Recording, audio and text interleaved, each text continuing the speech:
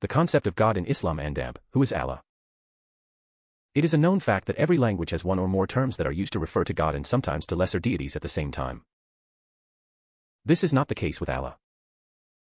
Allah is the personal name of the one true God. Nothing else can be called Allah. The term has no plural or gender. This shows its uniqueness when compared with the word God, which can be made plural, as in gods, or made feminine, as in goddess. It is interesting to note that Allah is the personal name of God in Aramaic, the language of Jesus and a sister language of Arabic. The one true God is a reflection of the unique concept that Islam associates with Allah. To a Muslim, Allah is the almighty creator and sustainer of the universe, who is similar to nothing, and nothing is comparable to him. The Prophet Muhammad was asked by his contemporaries about Allah. The answer came directly from Allah himself in the form of a short chapter of the Quran, which is considered to be the essence of the unity or the motto of monotheism.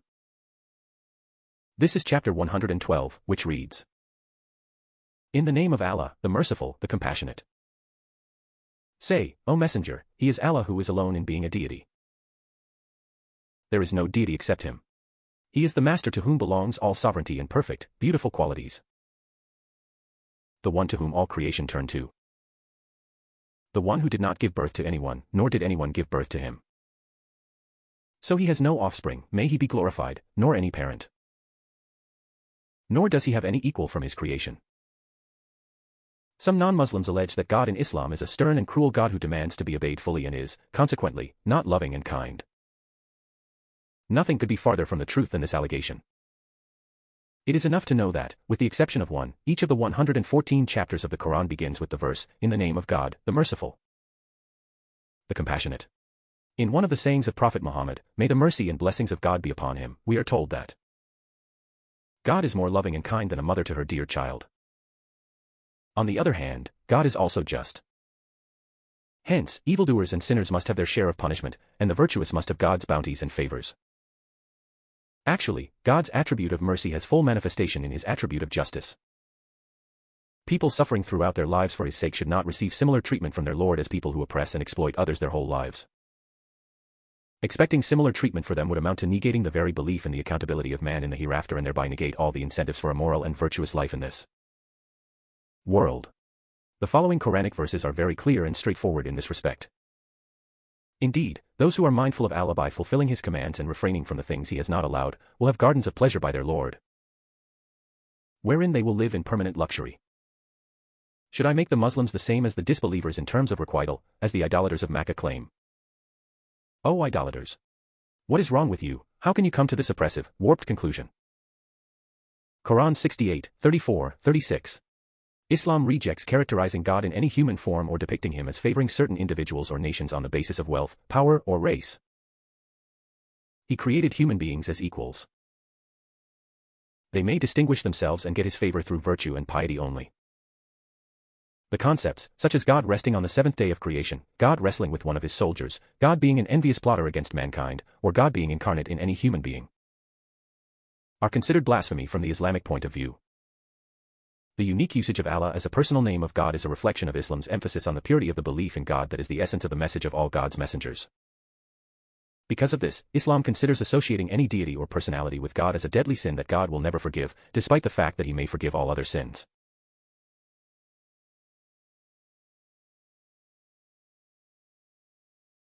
The Creator must be of a different nature from the things created because, if he is of the same nature as they are, he will be temporal and will therefore need a maker.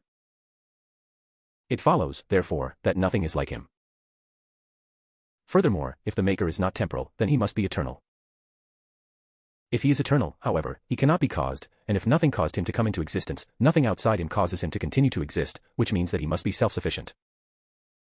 And if he does not depend on anything for the continuance of his own existence, then this existence can have no end, so the Creator is, therefore, eternal and everlasting. Hence we know that he is self-sufficient or self-subsistent, and everlasting or, to use a Quranic term, al-Qayyum, he is the first and the last. The Creator does not create only in the sense of bringing things into being, he also preserves them and takes them out of existence and is the ultimate cause of whatever happens to them. Allah is the Creator of everything. There is no Creator besides him. He has charge over everything, he plans its affair and disposes of it as he wills. To him alone belong the keys of the treasures of goodness in the heavens and the earth. He grants it to whoever he wills and withholds it from whoever he wills. Those who reject Allah's signs, they are the losers, as they are deprived of faith in the worldly life, and they will enter the fire to live there forever in the hereafter. Quran 39:62-63. And God says, there is no creature that walks on the surface of the earth, whatever it may be, except that Allah has undertaken, through His grace, to provide for it. He, may He be glorified, knows where it lives on earth and He knows where it will die. The provision, place of living and place of death for everything, including creatures, are in a clear book, which is the preserved tablet. Quran 11:6. God's attributes. If the Creator is eternal and everlasting, then His attributes must also be eternal and everlasting. If this is so, then His attributes are absolute. Can there be more than one Creator with such absolute attributes? Can there be, for example, two absolutely powerful creators? A moment's thought shows that this is not feasible. The Quran summarizes this argument in the following verses. Allah has not taken a child as the disbelievers claim, nor is there any true deity alongside Him. If there were to be any true deity alongside Him, every deity would take his share of the creation He made and they would dominate one another, causing the order of the universe to become corrupt. The reality is that none of this has occurred, proving that the true deity is Allah alone. He is pure and holy of what the idolaters describe Him with, namely partners and children which are unbefitting for Him. Quran 23:91. Also, if there were numerous gods in the heavens and the earth, they would have been ruined, due to the gods disputing in the kingdom. But the reality is not like this. So Allah, Lord of the throne, is pure of the lie the idolaters describe Him with, namely that He has partners. Quran 21:22. The Oneness of God. The Quran reminds us of the falsity of all alleged gods. To the worshippers of man-made objects it asks. But Abraham countered them with steadfastness, and said to them, rebuking them, do you worship idols instead of Allah, which you carve with your own hands? Quran 37:95. Also, say, O Messenger, to the disbelievers who worship others together with Allah, who is the Creator and the Controller of the heavens and the earth. Say, O Messenger, it is Allah who is their Creator and Controller, and you acknowledge this. Say, O Messenger, to them, have you taken for yourselves protectors other than Allah who are themselves helpless? They cannot draw any benefit for themselves nor remove any harm. How then will they be able to do so for others? Say to them, O Messenger, is the disbeliever, who has no insight, equal to the believer who can see and who is guided? And is disbelief, which is layers of darkness, equal to faith, which is light?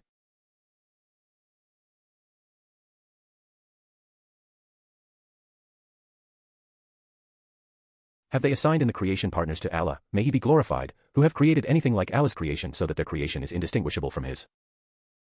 Say to them, O Messenger, Allah alone is the Creator of all things. He has no partner in creation. He is the one and only deity, who solely deserves to be worshipped, and He is the all-compelling. Quran 13:16. To the worshippers of heavenly bodies it cites the story of Abraham. When the darkness of the night came over Abraham, he began to debate with his people in order to bring them from idolatry to monotheism. His people used to worship the stars, so when he saw a star he said, this is my Lord, with the aim of convincing his people. When the star disappeared, he said, I do not like that which disappears, because the true God is always present and never disappears. The belief of his people was that gods do not go away and disappear, so he used this same belief of theirs as an argument against them. When Abraham saw the moon rising, he said to his people, this is my Lord, continuing his argument against them. When it disappeared, he said, if Allah does not guide me to His oneness and worship, I will certainly become one of the people who are astray from His religion and who worship others besides Him. When he saw the sun rising, he said to his people, this thing that is rising is my Lord. It is bigger than the star and the moon, further continuing his plan of argument and proof against them. When it disappeared, he said, O my people, I am free of what you associate as partners with Allah. I have devoted my religion to Allah who created the heavens and the earth without any precedent, throwing off idolatry and embracing pure monotheism. I am not one of the idolaters who worship others besides Allah. Quran 6:76-79. The believer's attitude. In order to be a Muslim, that is, to surrender oneself to God, it is necessary to believe in the oneness of God, in the sense of His being the only creator, preserver, nourisher, etc. But this belief is not enough. Many of the idolaters knew and believed that only the Supreme God could do all this. But this was not enough to make them Muslims. In addition to this belief, one must acknowledge the fact that it is God alone who deserves to be worshipped, and thus abstains from worshipping any other thing or being. Having achieved this knowledge of the one true God, man should constantly have faith in him, and should allow nothing to induce him to deny truth. What this means is that, if one submits knowingly to God without reservations, and admits he is the only one worthy of your worship, one must consequently worship him. That is, knowing we owe him obedience means putting into practice what we acknowledge in our hearts. God asks, rhetorically, "So do you think, O people, that I created you as a plaything without any wisdom, so that there will be no reward or punishment as with animals? And that you will not return to me on the day of judgment for the reckoning and recompense?" Quran 23:115. He also states categorically, "And I did not create jinns and men except for my worship alone. I did not create them to make a partner for me." Quran 51:56. Hence, when faith enters a person's heart, it causes certain mental states that result in certain actions. Taken together, these mental states and actions are the proof for the true faith. The Prophet, may the mercy and blessings of God be upon him, said, "Faith is that which resides firmly in the heart and which is proved by deeds." Foremost among these mental states is the feeling of gratitude towards God, which could be said to be the essence of worship. The feeling of gratitude is so important that a non-believer is called kafir, which means one who denies a truth, and also one who is ungrateful. A believer loves and is grateful to God for the bounties he has bestowed upon him, but being aware of the fact that his good deeds, whether mental or physical, are far from being commensurate with divine favors, he is always anxious lest God should punish him, here or in the hereafter.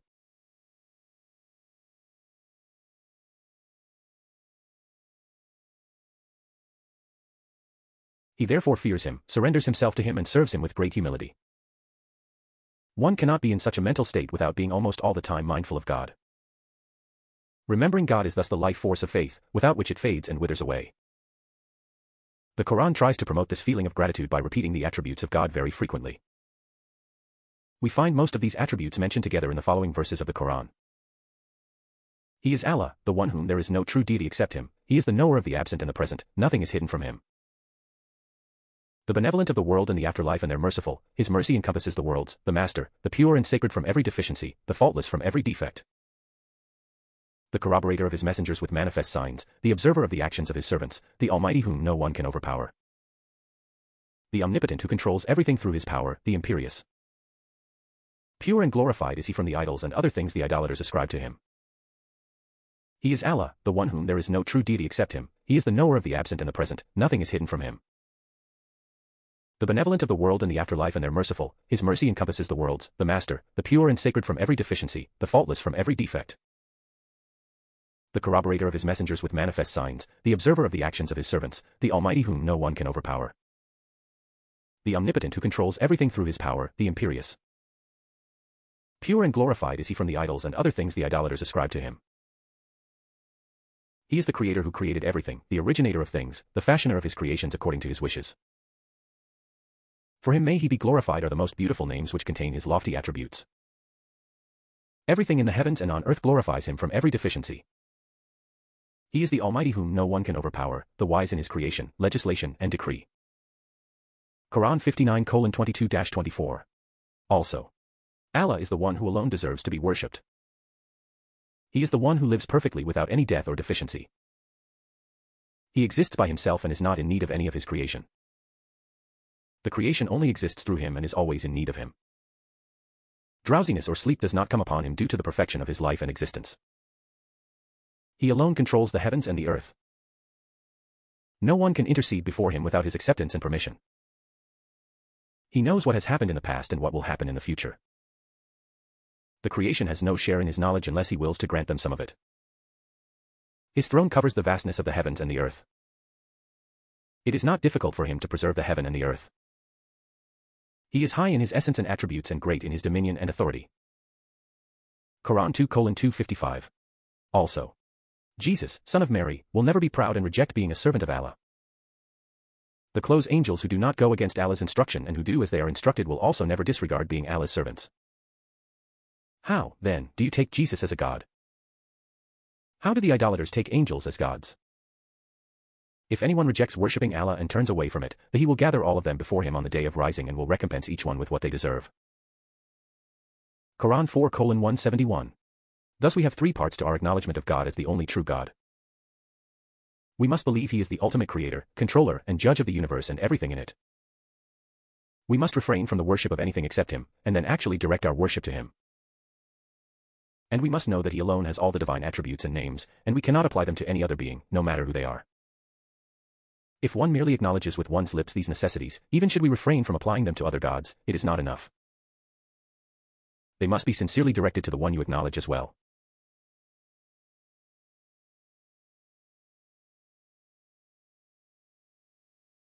Who is Allah? Some of the biggest misconceptions that many non-Muslims have about Islam have to do with the word Allah. For various reasons. Many people have come to believe that Muslims worship a different God than Christians and Jews. This is totally false, since Allah is simply the Arabic word for God, and there is only one God. Let there be no doubt, Muslims worship the God of Noah, Abraham, Moses, David, and Jesus, peace be upon them all. However, it is certainly true that Jews, Christians, and Muslims all have different concepts of Almighty God. For example, Muslims, like Jews, reject the Christian beliefs of the Trinity and the divine incarnation. This, however, does not mean that each of these three religions worships a different God, because, as we have already said, there is only one true God. Judaism, Christianity, and Islam all claim to be Abrahamic faiths, and all of them are also classified as monotheistic. However, Islam teaches that other religions have, in one way or another, distorted and nullified a pure and proper belief in Almighty God by neglecting his true teachings and mixing them with man-made ideas.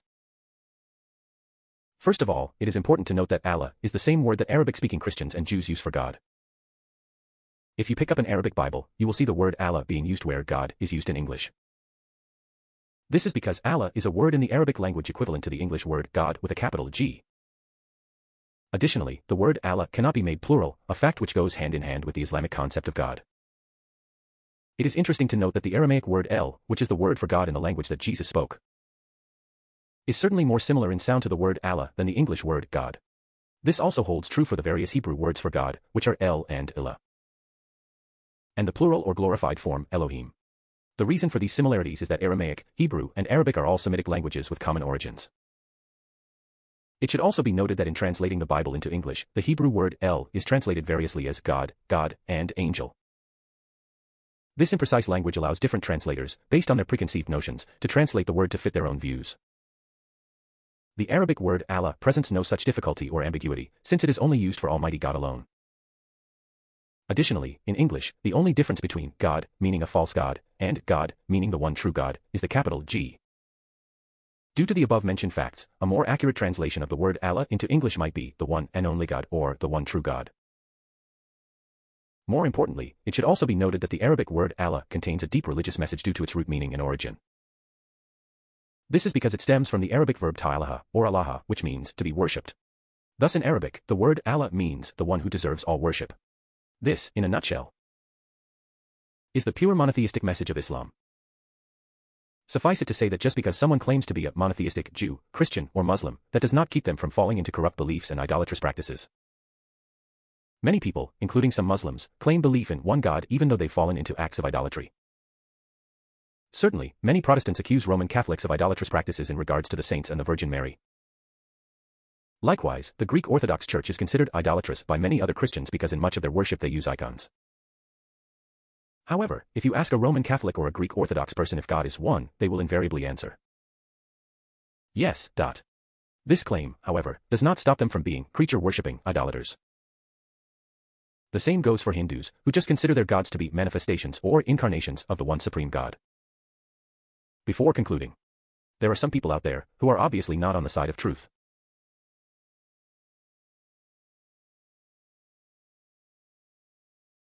That want to get people to believe that Allah is just some Arabian god, such as the claim propagated by Robert Morey in his work, The Moon God Allah and the Archaeology of the Middle East. For a discussion of this work, please see the following. And that Islam is completely other, meaning that it has no common roots with the other Abrahamic religions, i.e. Christianity and Judaism. To say that Muslims worship a different God because they say Allah is just as illogical as saying that French people worship another God because they use the word Dieu. That Spanish-speaking people worship a different God because they say Dios, or that the Hebrews worshipped a different God because they sometimes call him Yahweh. Certainly, reasoning like this is quite ridiculous. It should also be mentioned that claiming that any one language uses the only the correct word for God is tantamount to denying the universality of God's message to mankind, which was to all nations. tribes and people through various prophets who spoke different languages. We would like to ask our readers about the motives of these people. The reason is that the ultimate truth of Islam stands on solid ground and its unshakable belief in the unity of God is above reproach. Due to this, Christians can't criticize its doctrines directly, but instead fabricate things about Islam that aren't true so that people lose the desire to learn more. If Islam were presented in the proper way to the world, it surely might make many people reconsider and reevaluate their own beliefs. It is quite likely that when they find out that there is a universal religion in the world that teaches people to worship and love God, while also practicing pure monotheism, would at least feel that they should re-examine the basis for their own beliefs and doctrines.